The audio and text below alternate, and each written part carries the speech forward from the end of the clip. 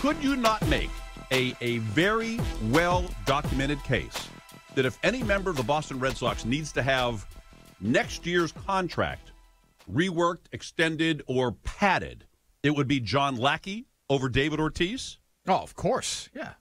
Absolutely. That's not even There's a lot of guys whose contracts are up and their threats to leave, beginning with John Lester and Johnny Gomes. And, I mean, there are guys, I'm not saying that they want to keep them all, but there are guys who could say, my contract's up, and if you don't extend me, I'm gone. Mm-hmm. Ortiz isn't one of those guys. He was going nowhere. But back to Lackey, it is funny because he'll never publicly complain. As far as we know, he'll never say anything. But quietly, privately, is he going to say, this is just wrong? I mean, I know the deal. I know it's because he had elbow issues, surgery. Yeah. Right.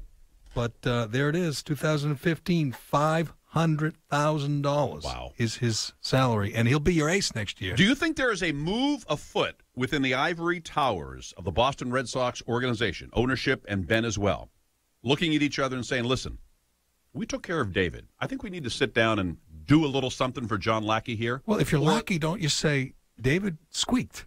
Yes. You have to be the squeaky wheel, or you get nothing. I understand. So why don't you complain? You reward a guy for complaining.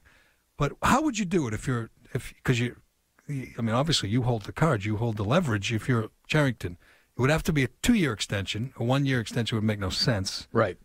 2 years, next year and then beyond. I think it would be it'd almost be like the Dempster money, maybe. You'd say maybe 12. You'd say we're going to turn this into this. So to like 6. Yeah, something like that. So you give him 1 year and 12, it balances out to 6 per year for the next 2. He'll still feel underpaid. Yeah, 14 then. I mean, whatever it is. I mean, so you give him a 1 year, $14 million extension.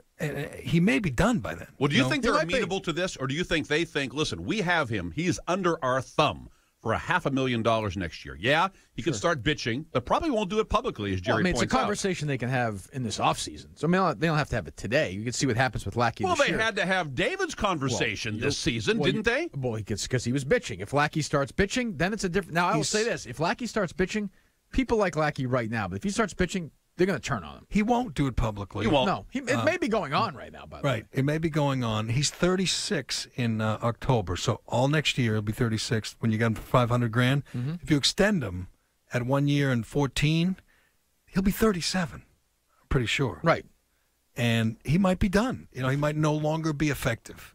And you're extending him unnecessarily. All right, quick off the top of your head, who will have a better year next year as a pitcher or as a DH? Lackey or David? Because you're taking the same risk with David as you would be with John Lackey, right? A year from now? Better by their standard, you mean? Yes. Probably, that's a good question, dude. I'd probably say Lackey. Lackey's obviously younger. He's throwing 95 right now. Yeah, he's got that second year after Tommy John thing going on. He looks like he's... But what would you do if you were Charrington? Would you try to make him happy? Well, here's the thing. I wouldn't sign Lester because I wouldn't pay a guy in his late 30s $15, $16, $17 million a year. Some of the turnaround. But he wants more than that. He does want more than that. Say 22, fine.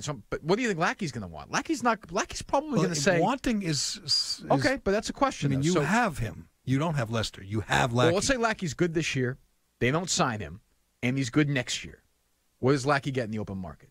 A Dempster deal? 37. Sure, $13 million a year. At 2 for 26. 3 years for 40. Right? Maybe. But next year he's going to pitch the whole year for $500,000. And I know he doesn't talk to the media much or doesn't open up, but he's going to hear that question every day. I mean, first day at spring training, are you okay with playing? You're making less than,